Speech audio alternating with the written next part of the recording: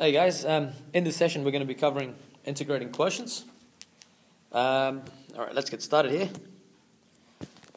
Now, sometimes you get a fraction where you've got two functions, one function over the other function, and you might see it that looks like this, where the denominator will end up being f of x, and then in the numerator you're going to see the differentiation of whatever's in the denominator.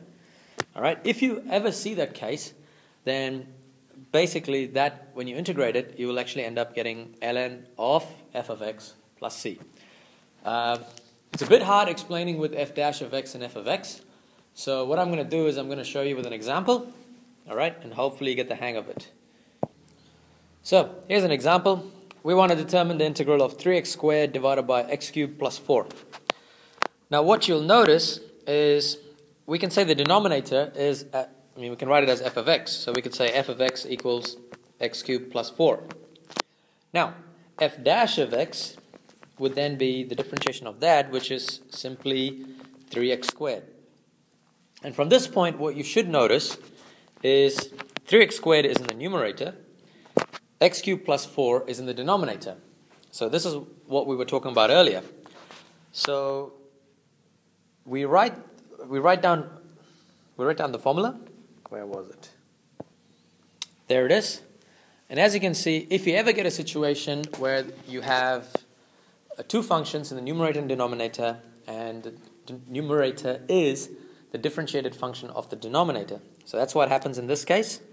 So we could simply say that this is equal to ln of the denominator, because the denominator then would be x cubed plus 4, the absolute value of it, and of course don't forget your plus c.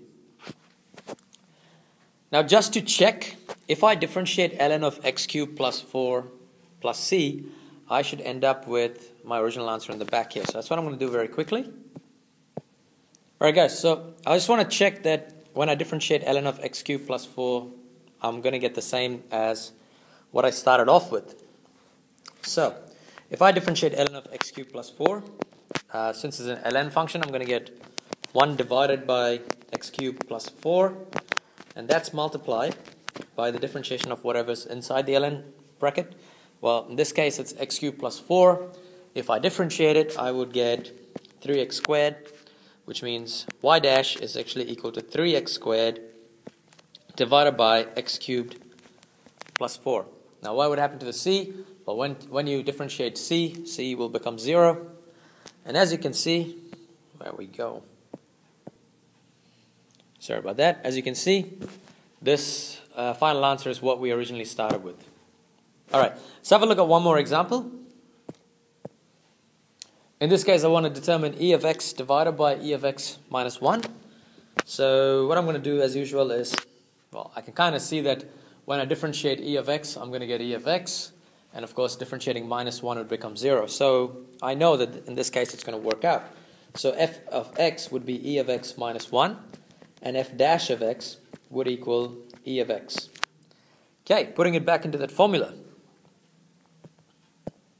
Well, before I do that, I just want to show you guys e of x in the numerator and e of x minus 1 in the denominator. Now putting this in the formula. So there's our formula there, and straight away you can see that it's just ln of f of x. So our answer for this, when we integrate e of x divided by e of x minus 1, would be ln of absolute value of e of x minus 1 plus c. Now guys, you can check this quickly. If you differentiate ln of e of x minus 1, you should end up with what you originally started with. And I think it's a good habit to have with integration, is that, anytime you integrate something, is you kind of quickly differentiate it just to see that you've actually got the right answer. Alright? Okay, that's all from this session. Thanks for watching. Hopefully you guys got most of integrating quotients here. Anyway, thanks for watching.